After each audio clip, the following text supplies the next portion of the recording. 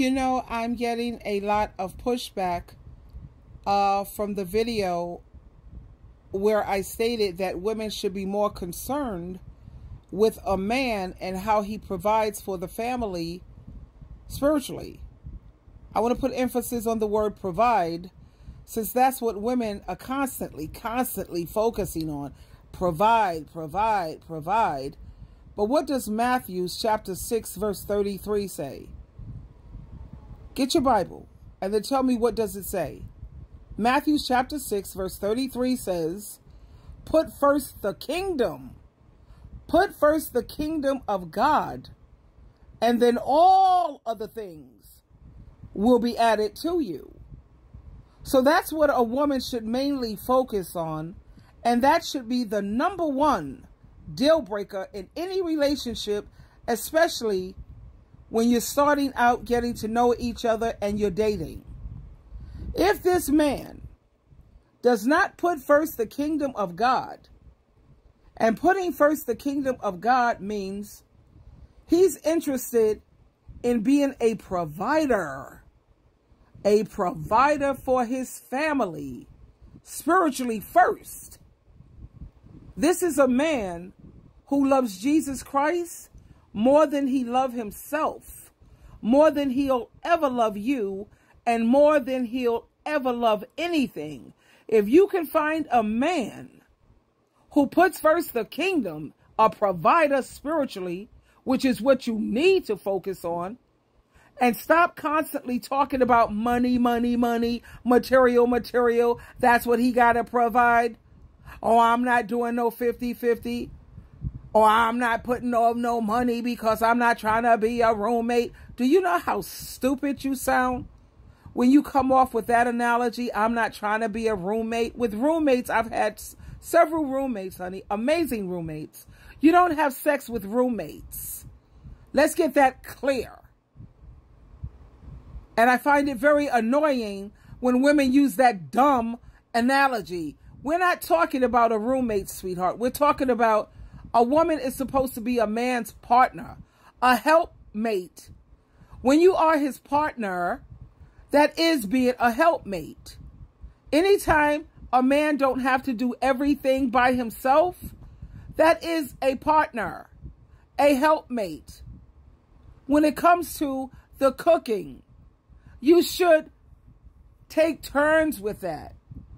You see, that's the number one reason why women are complaining about having to go in their pocket and be an adult. You're not his daughter. He shouldn't have to take care of you monetarily because you're not a child. And we don't live back in the 1940s and the 30s and the 50s where women couldn't get decent paying jobs. They can. Women have careers now. And this is how foolish a lot of these women are. They're so foolish. They don't even see what I'm trying to accomplish. I'm trying to get women to protect themselves. And then this one woman, she made a comment, I did that in the past, and all he did was mistreat me and dog me and treated me badly. I'll never do that again. Well, you was a damn fool for letting the clown treat you badly, dog you, abuse you, and you stayed.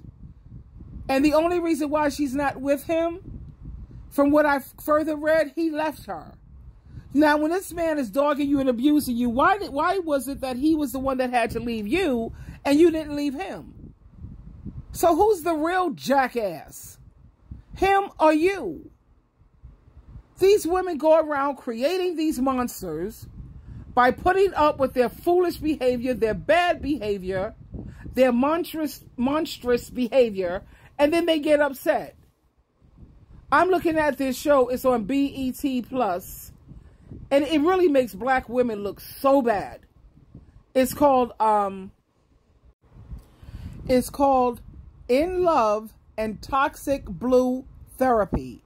So if you have BET Plus, check that out. And it makes black women look so difficult to be with. I mean, the things that they argue and fuss about and complain about, it's just ridiculous. Now, I know ebony women have been through so much. Yes, we all have. Women, period. but ebony women even more so. But the reason why I don't pity that or feel sorry for them, because they don't have to stay in these abusive relationships. They're choosing to. Like I said, stop creating monsters and then complain about it. And you have so many women. Let me tell you what I also find very, very troubling. Very troubling. As long as a man is paying all the bills, right? Taking her shopping, all the material things she could ask for, these women, and I'm talking about all women, not all women, because a lot of women like me, I'm not going for none of that nonsense. But you have so many women, they don't care if the man is on God and Jesus' team. They don't care if he's on Satan, the devil's team. They don't care. As long as he's coming out of pocket with that money. And also, I've looked at another video where this dude is coming down very hard on another dude, which he should have, because it's always good when a man check other men. But he's trying to brag about how, and I can see straight through this guy's manipulation. What he's trying to do is get women to start staying at home, cook and clean and take care of the children. And he's trying to make it look like he's being so gallant and he's being so altruistic. I can see, I'm going to post that video and I'm going to speak on it step by step. And I'm going to show you how crafty Satan the devil is. This man, a lot of the things he say is on point and it's correct. But then there's other things that he's saying that's trying to get women to come back into the houses and depend on me financially. You don't need to have no money, baby. I'll take care of you. Yeah, come on, honey. I'll take care of the children. You just stay home and raise our children, honey. That is the biggest red flag you have ever seen. And anytime you find a man who says he's okay with a woman not having her own, red flag, red light, stop, halt, don't walk, sweetheart, run. That is a man who wants to dominate, control, and abuse you. He don't want you to have a way out. And we live in 2024, let's just say, because it's just a matter of months. 2024, let me tell you what you're going to see a lot of. You're going to see a lot of these men trapping women all over the world. Trap, got you, trap, trap. And then they're going to pull that polyamory on you. They're going to get you nice and comfortable where you're depending on him. And he sees that you're comfortable. I can see it coming. And then he's going to talk about how he wants more than one woman. He's going to bring some other woman into the picture. Watch how, mark my word, mark my words. That's the latest thing for 2024. So ladies, please don't fall into this trap of, I don't want to pay my anything. If you don't pay, like, look, check this out. Even if I don't want no relationship, as you know, I don't, because I already know what's up. It's so much easier being single. But if you don't want to do 50-50, then at least do 70-30. Let him pay 70% of the rent and the bills, and you pay at least 30%. For example, if your rent is $1,200, then you pay $360, and he'll pay the rest. That's 70-30. You know, 70-30. Then do it like that, but at least pay something. If your utility bill is, let's say, like mine's is $200 and you pay 30%, then you pay at least $60 out of the $200.